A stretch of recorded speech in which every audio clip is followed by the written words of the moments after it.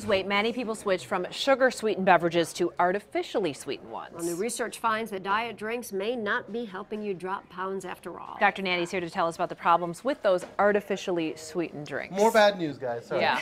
So switching to artificially sweetened drinks have long been thought a way to prevent or lose weight, right? But a new study of researchers out of the United Kingdom and Brazil finds that these drinks are just as ineffective at weight loss as the sugar-sweetened drinks. So they can still stimulate sweet taste receptors in your brain, which is what we ate, right? Which can cause food cravings and increase your appetite. So it's not the calories, but it's the cravings that then, you know, oh my goodness. Okay, and that's what's leading to actual weight gain? Yeah, so they don't think that it actually is, that artificial sweeteners can cause weight gain, but rather there's been some studies that show that drinking it increases body mass index. You do need to be aware of who's funding the study because you got to be careful of this research. There's a concern since many of these drinks are low in calories, you think you're saving calories and you decide to eat that piece of pie or piece of cake because you've saved it on the drink. So it leads to overeating and overconsumption. It's all in the justification. Exactly. Yeah. So what are your prescriptions? As always, so I'd like you to try replacing your artificially sweetened beverage with other options. So number one, swap your can of cola for a glass of plain water.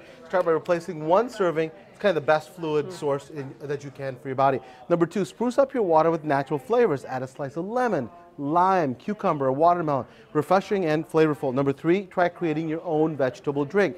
Add your favorite veggies in a blender and juicer along with some fruit to sweeten it. Low in calories, very healthy. And also brew a cup of green tea. Calorie-free, high in antioxidants. Use raw honey if you want to sweeten it. So you got some alternatives if you have a sweet tooth. Absolutely. Good advice as always. Thank Dr. you. Nandy, thank you.